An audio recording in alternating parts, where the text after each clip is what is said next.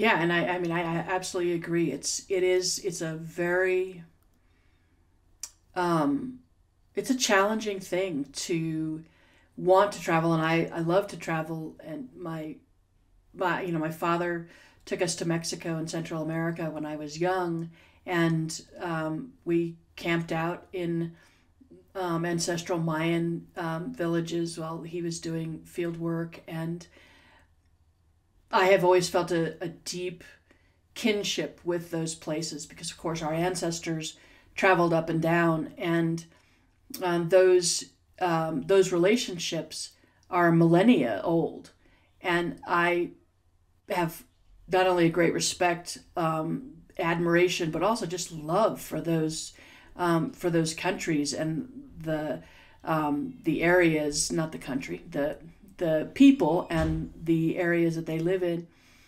But it's also difficult to participate in, as Melanie said, it is imperialism. Particularly, one of my favorite places is Guatemala, and I just love the land and the people. And when I was there last, looking around, they looked like my relatives and my people from my community, and I felt so at home. And I also saw things like the colonialism and the churches all over the place, and the coffee plantations. I personally love coffee too, but I'm not all that fond of all of those like Starbucks places that are growing coffee for Starbucks.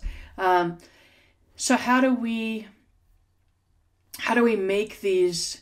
How do we keep up these relationships that we have as Indigenous people with the land and with people that we view as relatives without participating in that imperialism, without participating in that commodification, and how do we support the people, the real people, the people on the ground, in such a way that we're doing so as kin and not as tourists. And when Melanie was talking about going to visit the trees and the making offerings, and I mean I do the same thing. And when I generally like almost absolutely vehemently avoid Europe, because to me those are all colonizers, and like all of the statues and all of the monuments and all of the palaces and the castles and the museums and all that. I mean, it's all made from blood money with through colonization and resource extraction and genocide, and so it gives me the creeps.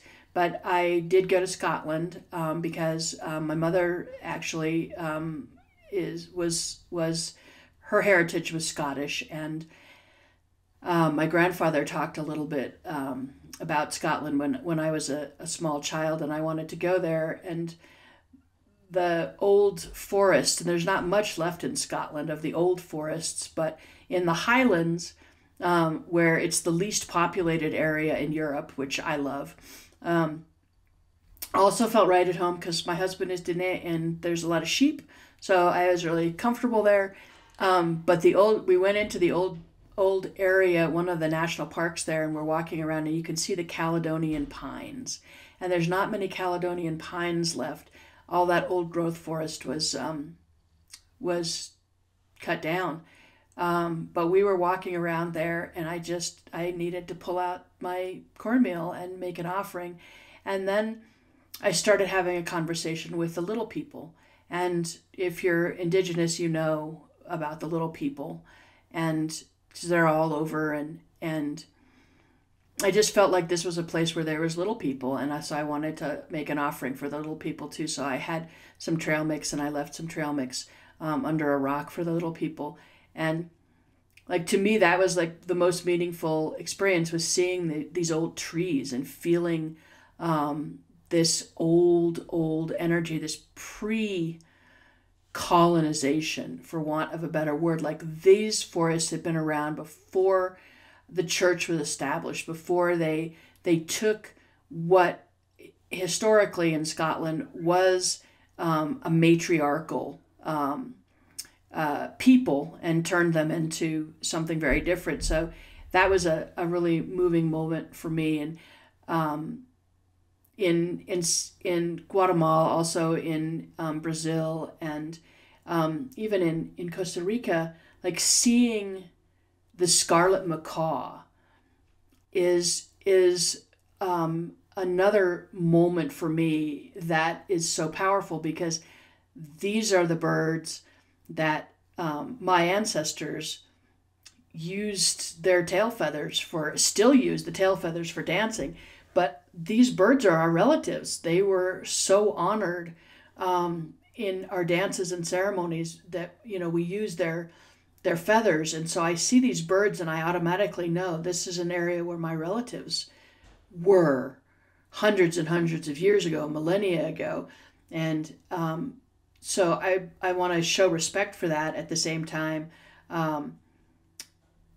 understand that this is, a place where my ancestors came. So it's also very much, it feels like home to me too.